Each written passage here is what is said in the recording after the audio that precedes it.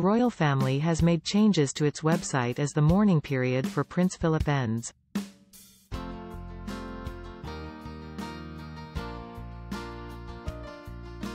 A 2-week period of mourning for the monarchy and their households officially ended on Friday. The Duke of Edinburgh passed away peacefully at Windsor Castle on April 9. The 99-year-old was buried last Saturday during an emotional service at St. George's Chapel.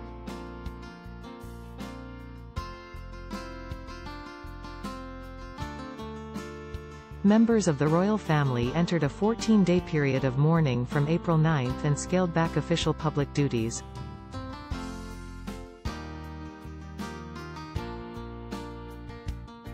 The UK observed a period of national mourning until after the Duke's funeral on April 17 with flags flown at half-mast.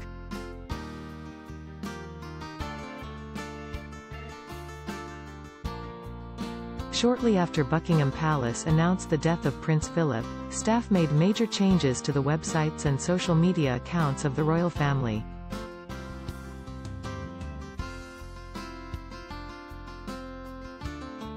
The official website of the royal family changed its background to the color black along with a picture of a smiling Prince Philip.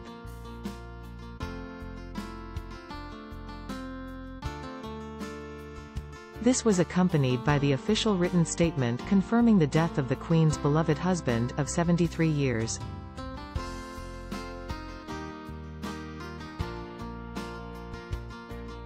The site has since reverted back to a picture of the Queen, 95, wearing a burgundy hat and smiling into the distance.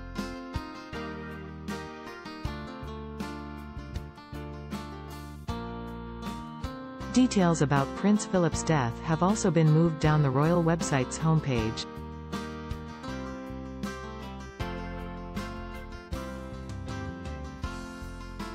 During the period of mourning, the royal family's Twitter and Instagram account had also changed its profile to the Royal Coat of Arms of the UK.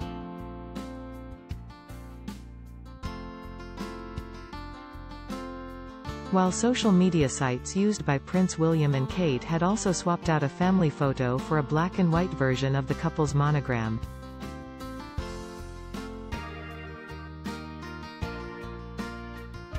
The Duke and Duchess of Cambridge had previously used a smiling photo of themselves with their 3 children as they took part in the Clap for Carers campaign outside their Anmer Hall residence in Norfolk.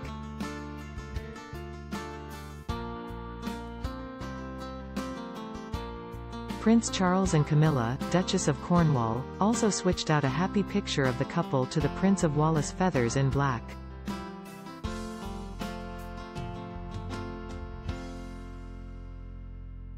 Despite grieving, the Queen has carried out a number of in-person engagements, as have other members of her family.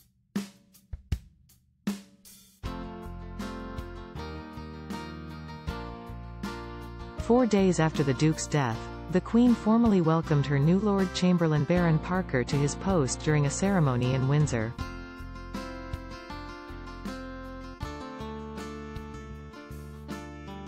On Wednesday, the Duke and Duchess of Cambridge joined Air Cadets based in London in honouring Prince Philip's memory, during their first joint public event since his death.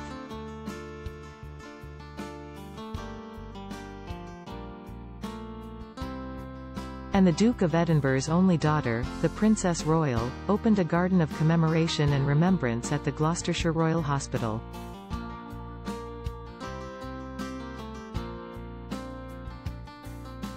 The Queen celebrated her 95th birthday on Wednesday and issued a message of thanks to people around the world for all the tributes to her late husband.